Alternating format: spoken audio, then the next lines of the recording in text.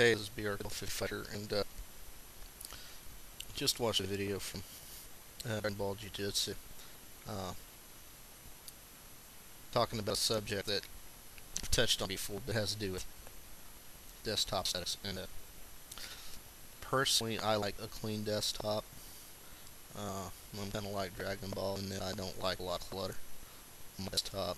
So what I thought I would do is do a comparison between Ubuntu Netbook Remix and that I run on my that I'm running on my Aspire and the desktop as I've got it set up on my full-blown desktop system, also a Linux and Ubuntu desktop. Now, as you can see with UNR, this is the default setup. You have this for, I guess, you call it mini bar, whatever. I mean, overall, things pretty clean. As you click these different buttons on the left-hand side, it opens up. It opens up and gives you ready access to pretty much your whole computer, and the default program applications you need to to run thing. And for a small computer, for a netbook with with a smallish keyboard and a limited desktop real estate, I think it kind of makes sense. It is what it is. If you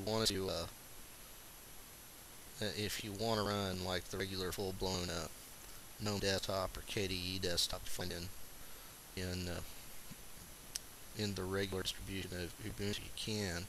Of course, there's a lot of stuff with Netbook Remix that's under the hood that OS is actually optimized to run on a lower power item processor,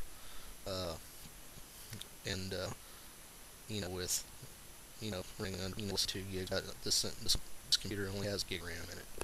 So anyway, that's sort of the whole reason why you run this particular OS, is not so much for the UI, but for what's under the hood, and the fact that I installed this and everything just works. No special drivers for the webcam, no special driver for the wireless card, the mouse pad, anything. It really is optimized for hardware. It's about as painless a Linux install as you're ever going to have. I'm kind of getting off topic here.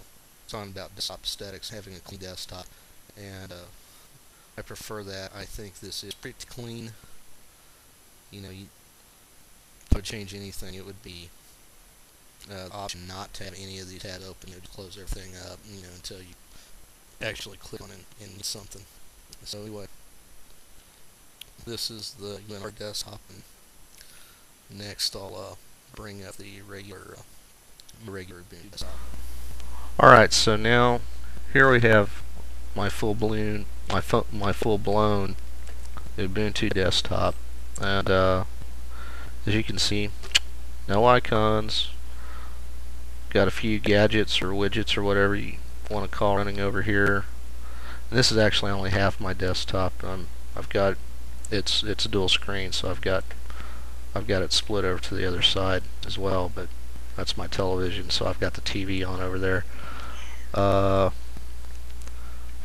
For access to my programs, I've got Avant Window Navigator, got my most frequently used stuff down here, and for quick access to my folders, created this little launch bar over here on the side, my videos, my documents, my pictures, and then that slides cleanly out of the way.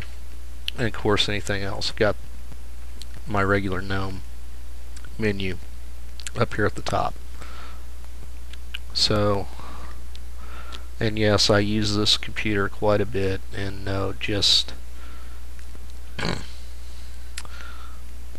because you don't clutter up your desktop with a lot of shortcuts and icons does not mean that you don't use your computer.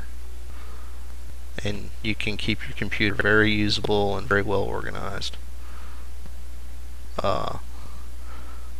Again, and that's one of the things that I like about Ubuntu is, in this desktop environment, is just how configurable it really is.